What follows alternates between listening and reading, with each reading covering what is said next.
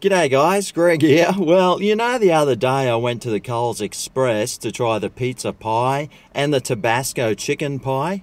Now they only had the Tabasco chicken pie left, so I went again today and here we go. The Coles Express limited edition pizza pie. It's 200 grams worth, which is why I'm not weighing it with my scales. Plus I don't bring them everywhere. I'm not the sort of person you think I am. But I was just talking to the guy in the shop there and I was saying, oh yeah, I had the chicken pie the other day, and he goes, oh yeah, this one's much better. I've had a few of them. And I said, right, yeah, well, I'll grab one. And he goes, did you grab yourself some sauce? Yeah, free sauce too at Coles Express. But anyway, let's take it out of the wrapper and see what it looks like. Alrighty, well, let's suss this out. Now, when I was talking to the guy, he goes, just be careful. It's got lots of sauce on it, which is why I threw my old shirt on today.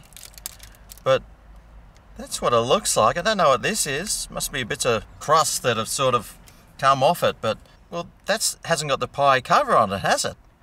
It's just a pie base, pretty much, with a pizza filling. Let's get rid of this crumminess.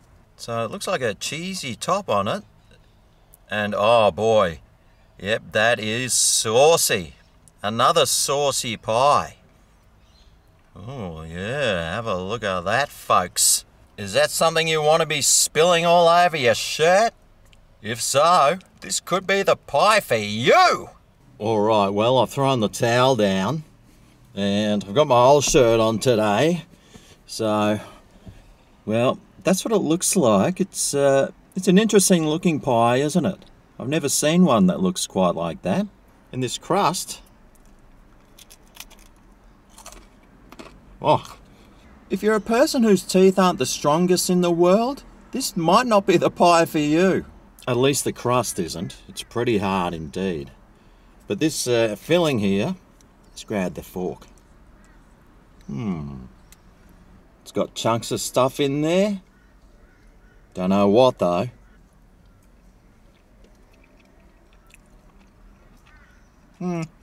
Well, my first impression is not very exciting. But here, I think that's a bit of sausage, and I think it says that it's got bacon in it too.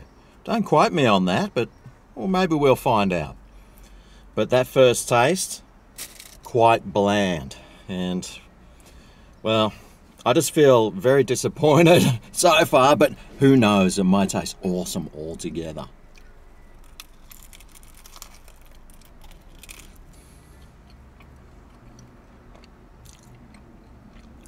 Well, awesome isn't the first thing that comes to mind.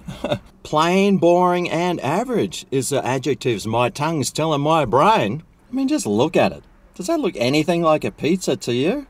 It just looks like a can of soup someone's dumped inside a bit of pastry and then shoved in the oven to make the pastry too hard to even eat. I mean, what sort of pie is like runny and gooey and sloppy that falls all over the place?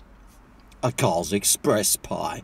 That's what I've learnt from the 2 pies I've had. Maybe their meat pies aren't as bad, but mate, this is just average.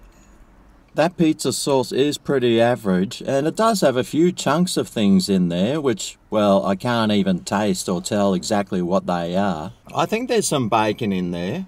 Was there cabanossi? I don't know. Now, the pizza sauce that they're using in this is just really sort of boring, and it's bland, and no, it's just dripped everywhere, and oh boy. If you serve this up to Gordon Ramsay, he would absolutely flip his lid, I tell you. He would be screaming that there's no seasoning. And it's funny, you know, I said that something didn't have seasoning the other day, and people were getting up me in the comments saying, that's because you're used to adding salt to everything. Which is a complete and utter lie, because I never add salt to hardly anything. But the fact is, some things need salt, and this is one of them. Maybe it could do with some tomato sauce. Please don't go everywhere. Well, at least that didn't. Well, the sauce is as runny as the pie too. That actually helped.